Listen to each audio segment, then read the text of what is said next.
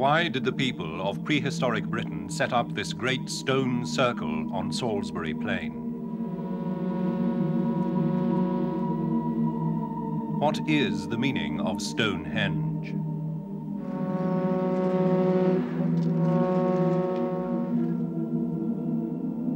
Were Britain's other rings of stone centers of an unknown pagan cult? Were they places of sacrifice and death? Were they observatories where 4,000 years ago astronomers plotted the courses of the sun, moon, and stars? Now is the dawn.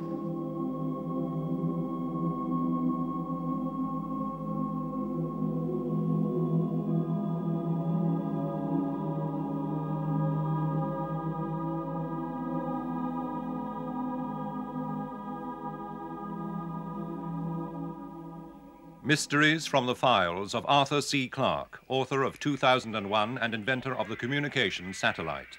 Now in retreat in Sri Lanka, after a lifetime of science, space, and writing, he ponders the riddles of this and other worlds. Everyone must feel awe, indeed reverence, at a place like Stonehenge. But these latter-day druids have no more right to be there than anyone else. Their association with stone circles is an invention of 18th century romantic writers. The Druids flourished 1,000 years after the completion of Stonehenge. So to confuse them with stone circles is like mixing up the Battle of Britain and the Battle of Hastings. This is one of the few facts we do know about the 1,000 or so stone circles scattered over the British Isles.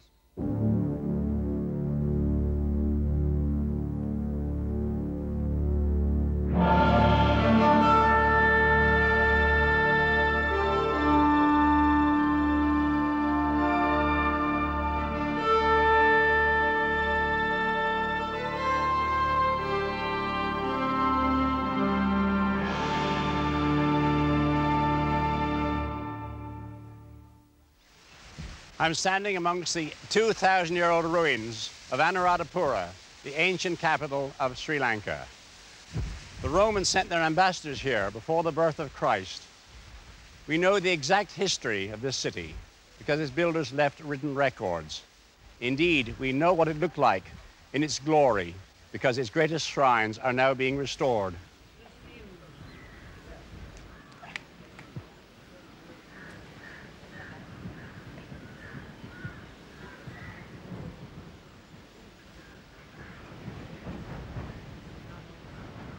By contrast, the hundreds of stone circles scattered over the British Isles are a complete mystery.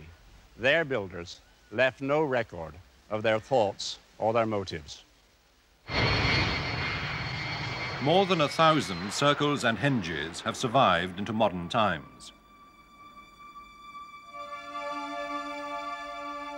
The power of their lingering magic has outlasted the rise and sometimes the ruin of Christianity.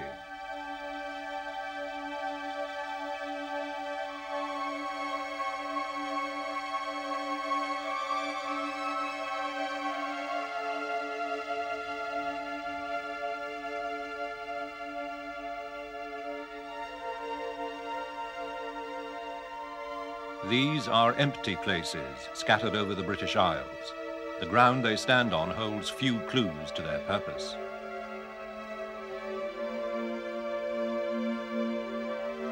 But in some circles, the layout of the stones themselves may indicate the answer. At Long Meg in Cumbria, the sun sets behind this megalith only on midwinter's day. So did standing stones help to fix the calendar in prehistoric times? Nowhere on Earth is there more spectacular proof of ancient fascination with the changing skies than here. This is Newgrange Tomb in Ireland.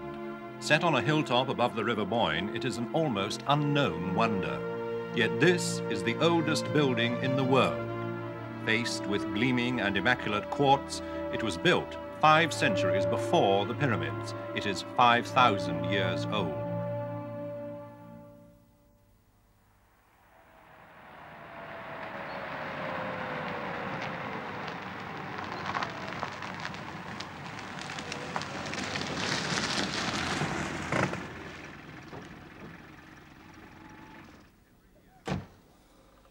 Every year, on one special day, Newgrange Tomb is a place of pilgrimage for the archaeologist who restored it, Professor Michael O'Kelly.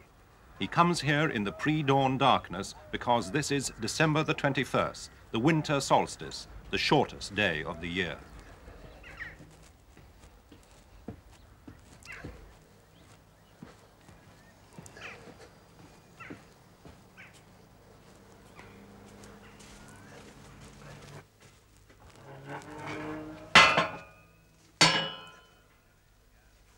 Professor O'Kelly began to unlock the secret of Newgrange when he uncovered a strange slit above the door.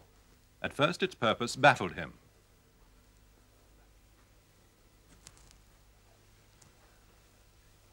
The tomb has an inner chamber magnificently vaulted. Oddly, it contained the bones of just 4 adults and 1 child. His hunch was that the slit above the door was to let the sun into the tomb to wake the spirits of the dead. This would probably happen, he thought, at dawn on Midwinter's Day.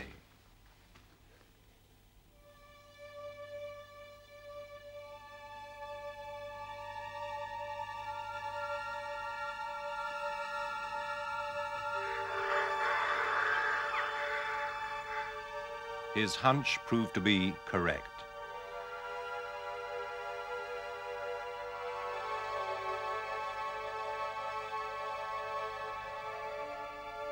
Through the slit on the shortest day of the year come the first rays of the sun as it rises above the ridge on the far side of the River Boyne. Michael O'Kelly will never forget the first time he witnessed the astounding phenomenon which the builders of Newgrange designed their Stone Age cathedral to capture.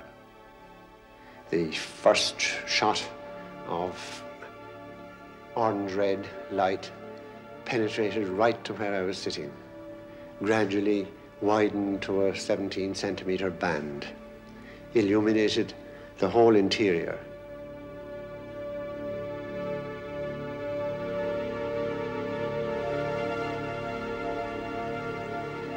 I could feel the spirits of the dead all round about me, and I wondered if a voice shouldn't come and say something, even if only to tell me to get the hell out of here. But nothing happened. Silence. The band of light slowly crossed the floor, and then a point came after 17 minutes, sudden cut-off, darkness.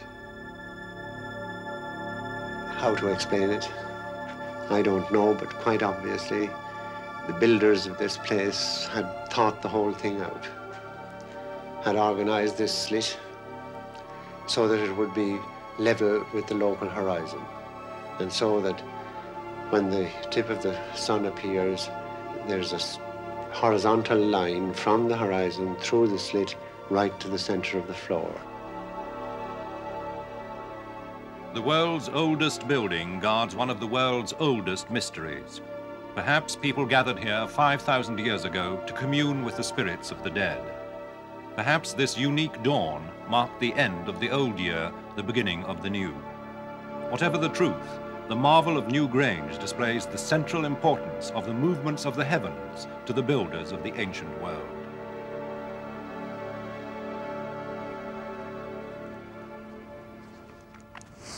Far to the north, in the Scottish Highlands, Dr. Archie Tom believes he has proof that standing stones mark full-scale observatories used by prehistoric astronomers.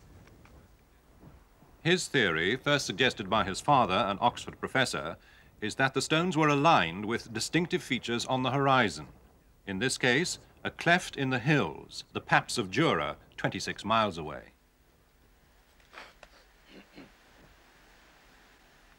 The Tom's surveys suggested that the astronomers stood on this platform known to be man-made.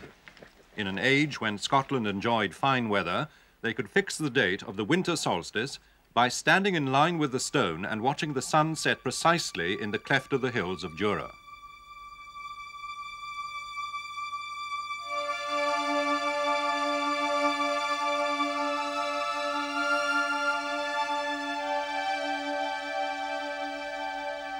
The Toms believe ancient astronomers used observatories like this to fix their calendars for the business and ceremonial of their year.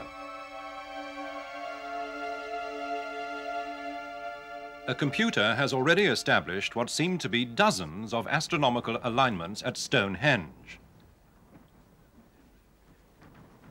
But strange pits on the top of the Stonehenge lintels have inspired this American schoolmaster, Richard Brinkerhoff, to suggest an even more exotic astronomical theory. He believes the ancient astronomers used the top of Stonehenge as a catwalk.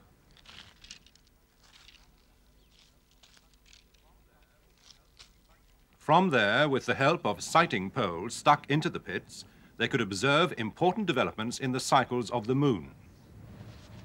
There are 11 pits altogether, probably. Perhaps more, obscured by later erosion. These two particular holes, like all the others, were probably used as sites by people on top of the lintels yonder, looking past them at moonrise on the distant horizon. The northernmost point that the moon ever rises on the horizon, as seen from across the circle, is identified precisely by the farthest of these pits behind me, above which the moon rises once every 57 years. The northernmost point that the sun rises is identified by, seen by a man across the circle, is identified by the pit right there in front of me. All of the pits between these two identify intermediate stages in the moon's motion northward along the horizon in those regions where the sunrise never occurs.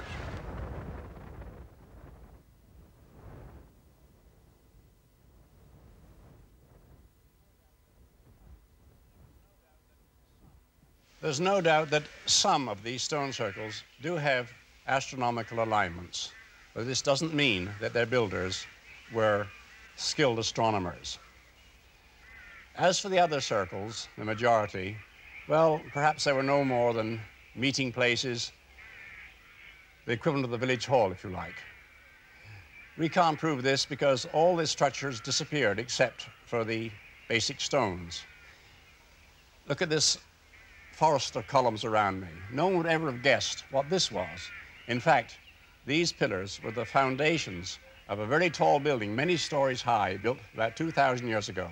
But all the wood has vanished. So today it's impossible to guess what the original structure was like. And that may be the case with the still unexplained stone circles. But the incredible scale of this circle at Avebury in Wiltshire almost defies modern explanation. It covers 28.5 acres and encompasses a whole village. In the ancient world, some experts believe, it must have been such a showpiece that Stonehenge, with its weird arches, was built later as a rival attraction. Avebury must have been a massive undertaking. Its construction leaves archaeologists awestruck.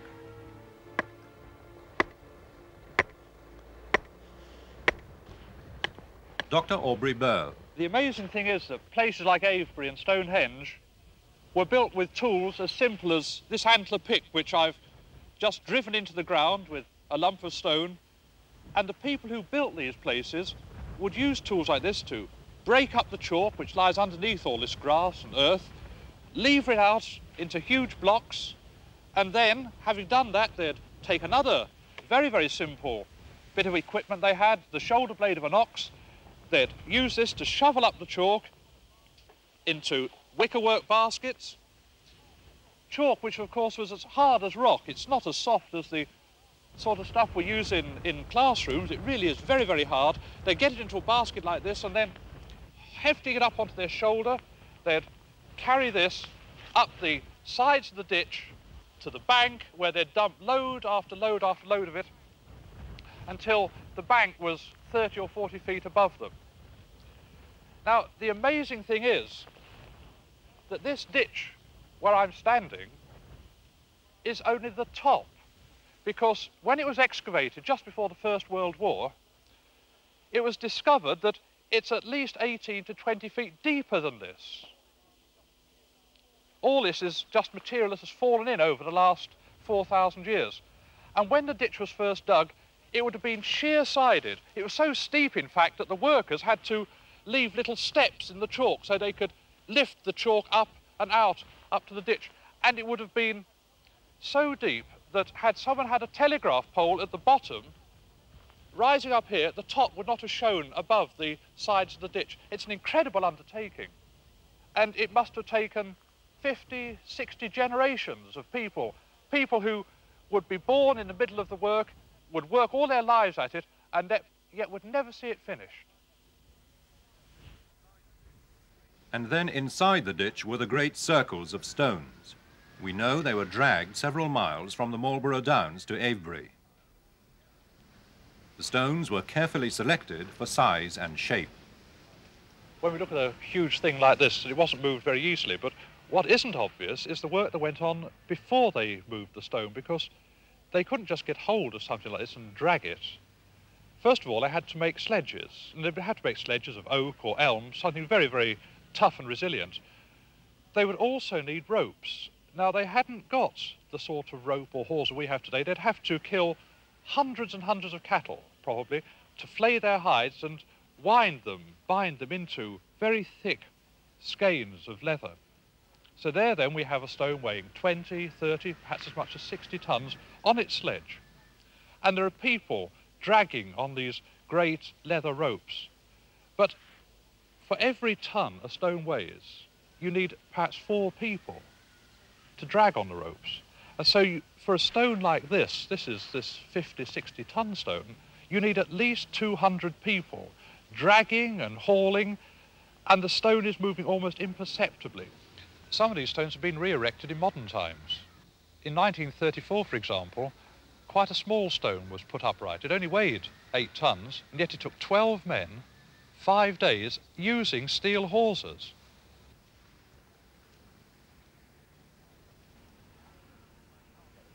At circles like Castle Rig in Cumbria, the construction was easier, but the layout is often puzzling. Many seem to have been deliberately designed to be non-circular. Penman Moor in Wales is an ellipse. Borough Hill in Roxburghshire is one of many shaped like an egg. Castle Rig itself is a flattened circle. Such precise patterns are repeated all over the country. 16.25 metres. Studying this strange geometry is the hobby of Dr. John Edwin Wood, for it's not a case of bad drawing. Oddly, the early rings are perfect circles. Deducing how Castle Rig was laid out is a challenge. We think that this was laid out quite simply, starting with a number of equilateral triangles. An equilateral triangle is very easy to produce on the ground. You start off with an open field and you cut strings all of the same length, and then you pull them taut at the corners, and that gives you an equilateral triangle. And this was built up with 4 equilateral triangles with ropes and pegs like this. 1, 2, 3, 4. And they put a peg there, and a peg there, a peg here, and a peg here.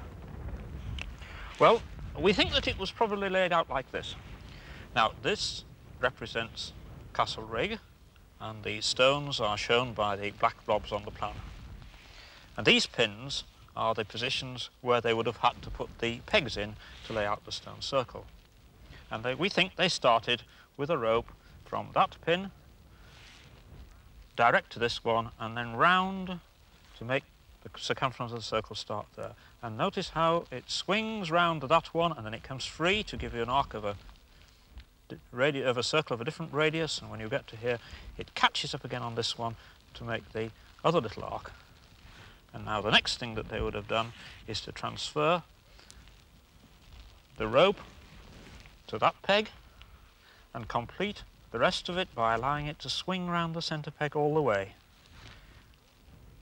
so that finally you'll get the full geometry of the Castle Rig ring without anything more elaborate than strings and pegs. The stone circles of the British Isles are strange, indeed haunting places. Many of them have precise astronomical alignments, which must have required great skill. For others, the geometry is very obscure. We simply don't understand the motives of their designers. But there are clues from this circle in Aberdeenshire that these places were indeed the cathedrals or temples of the ancient world. Oh, most of they're local stones, sort of granite from... Castle Fraser has been studied by Dr. Aubrey Burl. There's an extraordinary feature in the Aberdeenshire circles, a great stone lying on its side, flanked by two uprights. Well, this stone's the recumbent, and you can see why it's called that, because it's just lying flat between these two huge stones. One of the remarkable things about these stones is that they're absolutely horizontal. If we put a spirit level on it just like that, look where the bubble comes, right in the centre. The people obviously have shifted and balanced these stones because they have bases that are shaped like this, and they can be rocked to and fro until they're absolutely level, then they bang these huge chock stones in underneath. The presence of the recumbent stone has given Dr. Burl an insight into the minds of the circle builders. These are places of dread. People who built these circles were people who had very insecure lives. They had no knowledge of what caused a blizzard or a drought or an epidemic. They saw their children dying, they saw their crops failing. Not every time, but when it did happen, they had no means of stopping it because they had no understanding of it. Now, if you're in that sort of situation, you either take an attitude of que sera, sera, what will be, or else you try to do something about it. In other words, you're either fatalistic or else you try to be adventuresome and try to intercede with whatever is causing these disasters. The recumbent stone told Dr. Burl what the people who built this circle turned to for help in their uncertain world. He found the stone had been placed between the southeastern and southwestern points. They were concerned with one phenomenon only. That was the moon up in the sky. Because the moon rises towards the southeast, it sets towards the southwest, and there are nearly 50 recumbent stone circles where it's possible to work out exactly in which direction a recumbent stone is directed, and every one of them is directed just to that position where the moon would pass between one flanker and the other flanker, passing over the recumbent stone and then setting. The moon must have been an object, I think, of very special reverence, if that's the right word, to these people. We don't know how they regarded the moon, but we do know, even from today's astronomical observations, that to pass from one flanker to the next, the moon must have been slowly moving across the recumbent for 1, perhaps 2 hours. And it must have been at that time that the people performed their ceremonies. But there's rather more than that. The moon has a very peculiar motion in the sky, and once about every 19 years, the moon is very, very low on the southern horizon, very low indeed. And at that time, instead of being high up, it would have appeared almost to roll along the top of the recumbent stone, a magical moment for the people.